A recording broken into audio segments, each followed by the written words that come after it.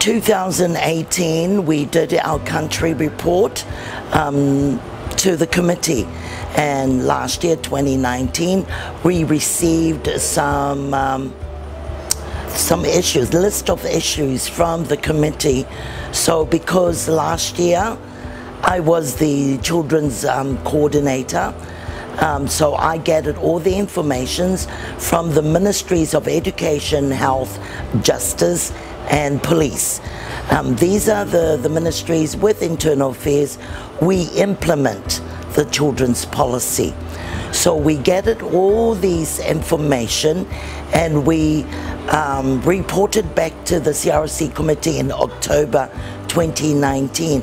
I would also like to thank UNICEF Pacific with their technical assistance for us to put our report together. Their advisor, senior advisor, Tale Thama, flew over to Rarotonga to assist me in putting the report together and to send it on time to the CRC committee.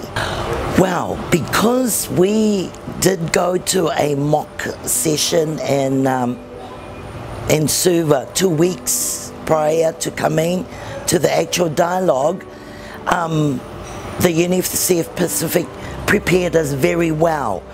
They gave us examples of the type of questions that we will receive from the committee from our report. So coming to Samoa, to this dialogue, it had prepared us. And we were set to answer every question the committee has for us.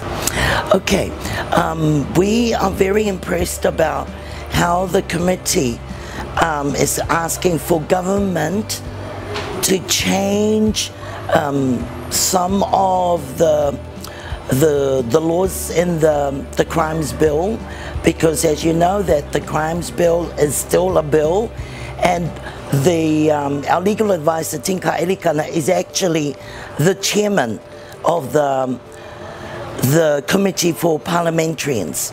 So after discussions yesterday, after our discussions, he's very interested. It's about the corporal punishment, how parents can discipline their children at a certain range, but he is now convinced that they need to take that out. And other issues that the committee has brought up in the crimes bill about abortion, about I don't know how to word it, but for the LGBT, there are sections in the crimes bill. So he's very interested to look at this deeper and going back to the Cook Islands to talk to the committee. And he's very convinced that we are going to make a difference, and to protect our children, take those sections out of the crimes bill. I believe at the moment things are doing well. There are a few tweaks that we need to, I believe, and our team believe, the best thing is to go out into the community, into the schools, and talk to them about the Convention of the Rights of a Child. But to reassure to you, when I was the coordinator, I started in 2018, the implementation of the children's policy. I've already done that. We've already gone out into the community. You see, there's 15 islands in the Cook Islands.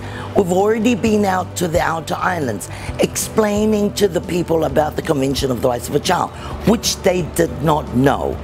And a lot of the parents, the majority of the parents, were angry about government accepting the CRC, but because they didn't understand, they said that it took away the rights of a parent. Every time we do our presentation, we have a chart or a pull-up with all the articles, and I explain to them Article 18.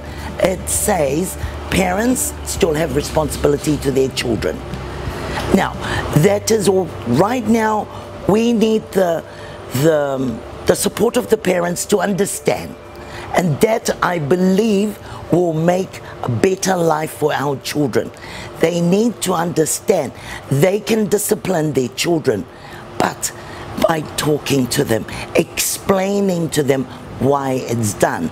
And I've even explained to them, if you hit your child, if you abuse your child with broken bones, you know, they will be arrested. I know this firsthand experience. I am an ex-police officer, so I have seen all this in the past. But slowly, the parents, our people are coming to understand.